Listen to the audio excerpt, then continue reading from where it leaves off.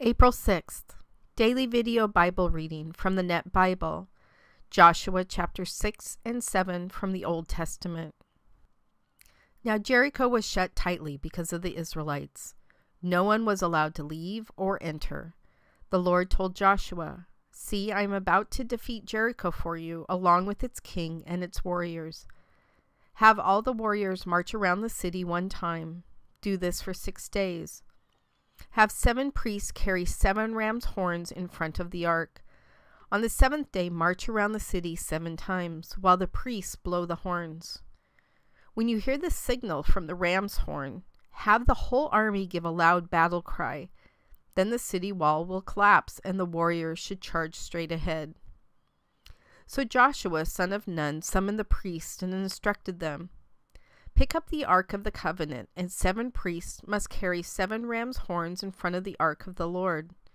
And he told the army, "Move ahead and march around the city, with armed troops going ahead of the Ark of the Lord." When Joshua gave the army its orders, the 7 priests carrying the 7 ram's horns before the Lord moved ahead and blew the horns as the Ark of the Covenant of the Lord followed behind. Armed troops marched ahead of the priests, blowing the horns, while the rear guard followed along behind the ark, blowing ram's horns. Now Joshua had instructed the army, "Do not give a battle cry or raise your voices. Say nothing until the day I tell you. Give the battle cry. Then give the battle cry." So Joshua made sure they marched the ark of the Lord around the city one time. Then they went back to the camp and spent the night there. Bright and early the next morning, Joshua had the priests pick up the Ark of the Lord. The 7 priests carrying the 7 ram's horns before the Ark of the Lord marched along blowing their horns. Armed troops marched ahead of them while the rear guard followed along behind the Ark of the Lord, blowing ram's horns. They marched around the city one time on the 2nd day, then returned to the camp. They did this 6 days in all. On the 7th day, they were up at the crack of dawn and marched around the city as before, only this time they marched around it 7 times. The 7th time around, the priest blew the ram's horn, and Joshua told the army, "Give the battle cry, for the Lord is handing the city over to you. The city and all that is in it must be set apart for the Lord, except for Rahab the prostitute and all who are within her house, because she hid the spies we sent. But be careful when you are setting apart the riches for the Lord. If you take any of it, you will make the Israelite camp subject to annihilation and cause a disaster. All the silver and gold, as well as bronze and iron items, belong to the Lord. They must go into the Lord's treasury." The ram's horn sounded, and when the army heard the signal, they gave a loud battle cry. The wall collapsed, and the warriors charged straight ahead into the city and captured it. They annihilated with the sword everything that breathed in the city, including men and women, young and old, as well as cattle, sheep, and donkeys. Joshua told the 2 men who had spied on the land, "Enter the prostitute's house and bring out the woman and all who belong to her, as you promised her." So the young spies went and brought out Rahab, her father, mother, brothers, and all who belonged to her. They brought out her whole family and took them to a place outside the Israelite camp. But they burned the city and all that was in it, except for the silver, gold, and bronze and iron items they put in the treasury of the Lord's house. Yet Joshua spared Rahab the prostitute, her father's family, and all who belonged to her. She lives in Israel to this very day because she hid the messengers Joshua sent to spy on Jericho. At that time, Joshua made the solemn declaration, "The man who attempts to rebuild the city of Jericho will stand condemned before the Lord. He will lose his firstborn son when he lays its foundations, and his youngest son when he erects its gates." The Lord was with Joshua, and he became famous throughout the land. But the Israelites disobeyed the command about the city's riches. Achan, son of Carmi, son of Zabdi, son of Zerah, from the tribe of Judah, stole some of the riches. The Lord was furious with the Israelites. Joshua sent men from Jericho to Ai, which is located near Beth-aven, east of Bethel, and instructed them, "Go up and spy on the land. So the men went up and spied on Ai.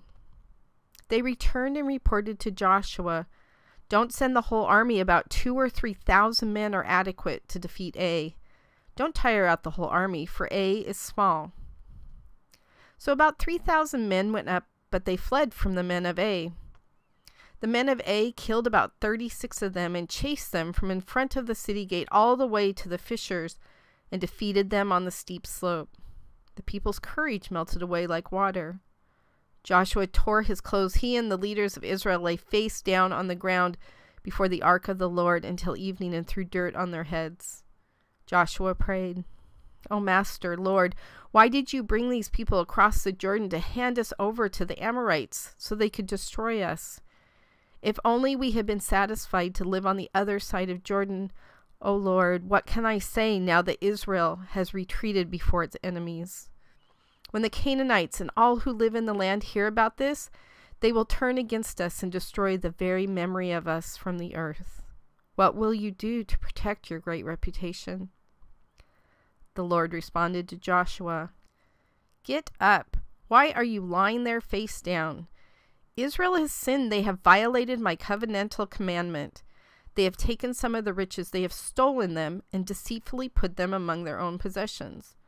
The Israelites are unable to stand before their enemies. They retreat because they have become subject to annihilation. I will no longer be with you unless you destroy what has contaminated you. Get up, ritually consecrate the people and tell them this.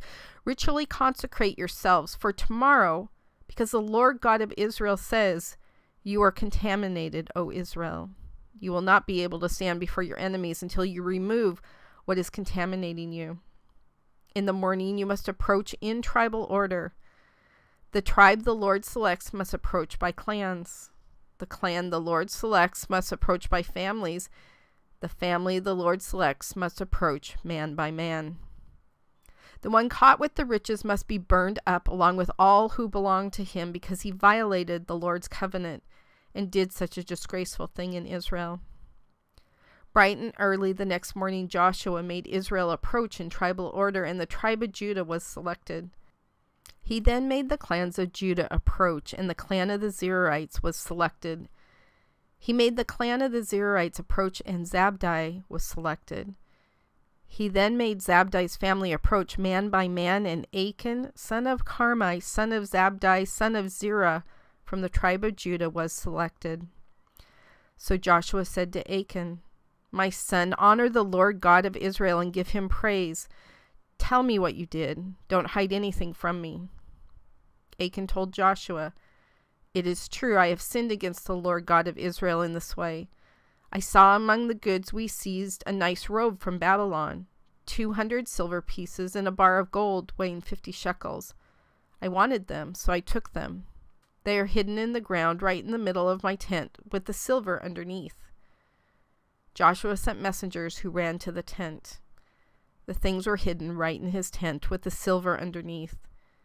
They took it all from the middle of the tent, brought it to Joshua and all the Israelites, and placed it before the Lord. Then Joshua and all Israel took Achan, son of Zerah, along with the silver, the robe, the bar of gold, his sons, daughters, ox, donkey, sheep, tent, and all that belonged to him, and brought them up to the valley of disaster. Joshua said, "Why have you brought disaster on us? The Lord will bring disaster on you today." All Israel stoned him to death. They also stoned and burned the others. Then they erected over him a large pile of stones. It remains to this very day, and the Lord's anger subsided. So that place is called the Valley of Disaster to this very day.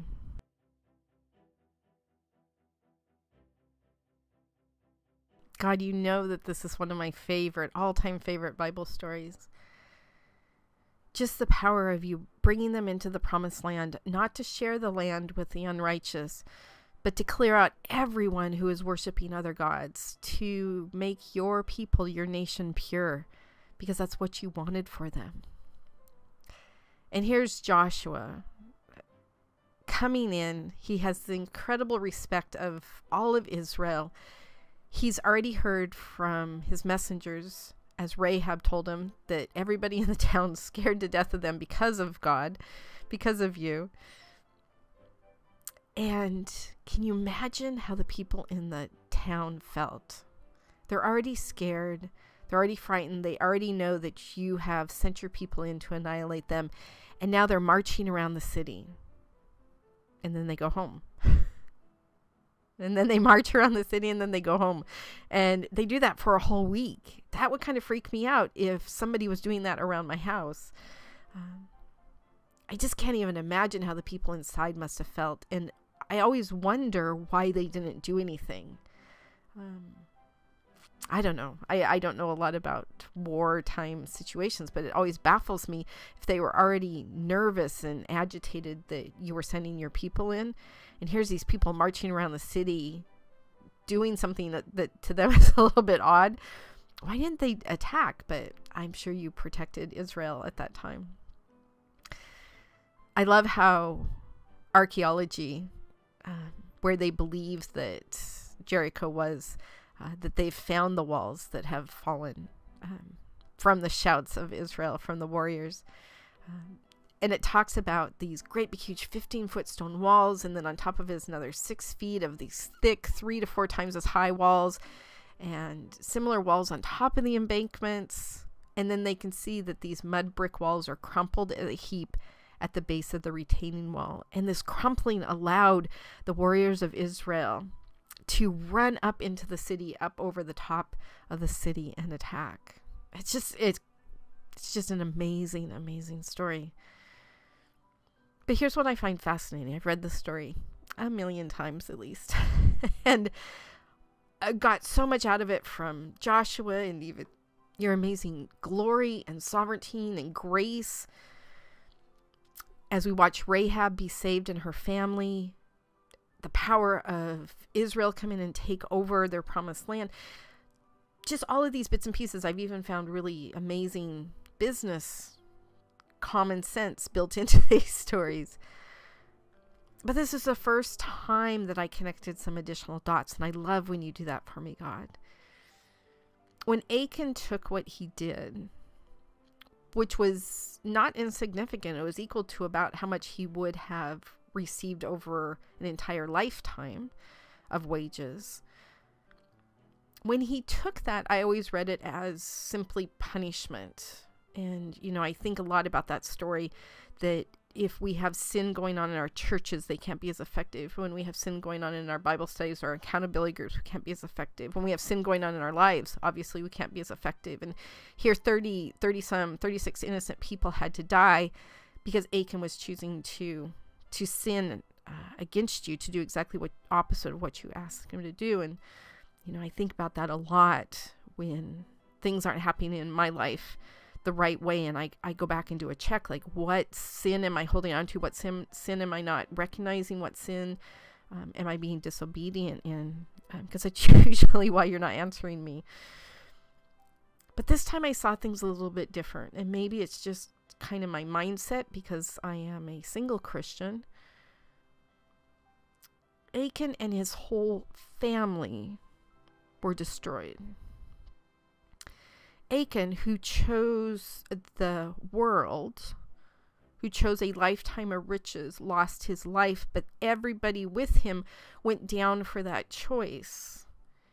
And I think about how insistent you are throughout the Bible about making those right choices, of allowing your will to be in our life. And I see so many people, my age, younger, older, who so desperately want to have somebody in their life that they choose whoever bats their eyes at them first.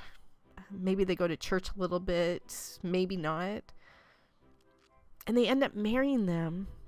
And as that person continues to seek the world's riches, that other person either doesn't grow, becomes stagnant, or is taken down with them into the world. And I see this with Achan and his family. Achan chose the world. And everybody who had hitched themselves to that, on down to even his sons and daughters who, by default, by the choices that Achan and his wife made, all of them were destroyed because of that choice of sin, the choice of the world.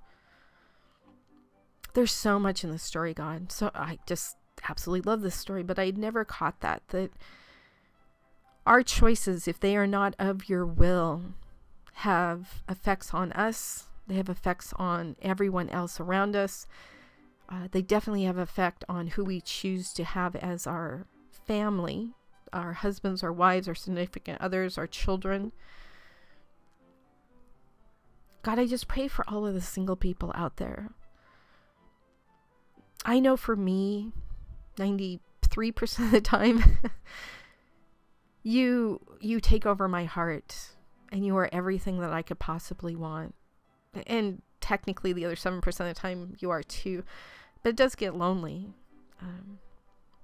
And the attentions that I receive from men asking me out, or men wanting to date me, have to be thought through a lot more seriously than the follies of my youth, where I just dated whoever to go out and have fun. This is very intentional, that if I didn't follow your will for who you have chosen to come into my life, and I picked somebody that was of my choosing, of my desires, they could lead me astray to the point of death. They could lead me away from you. They could on Sunday want to stay home, hang out, make me feel guilty for wanting to go. I can't imagine that happening, God, with as much as I love you. But I've seen it happen over and over and over again in so many relationships around me that I suspect it could happen to me as well. I'm already hyper aware of choosing who I'm going to spend the rest of my life with is an incredibly important choice.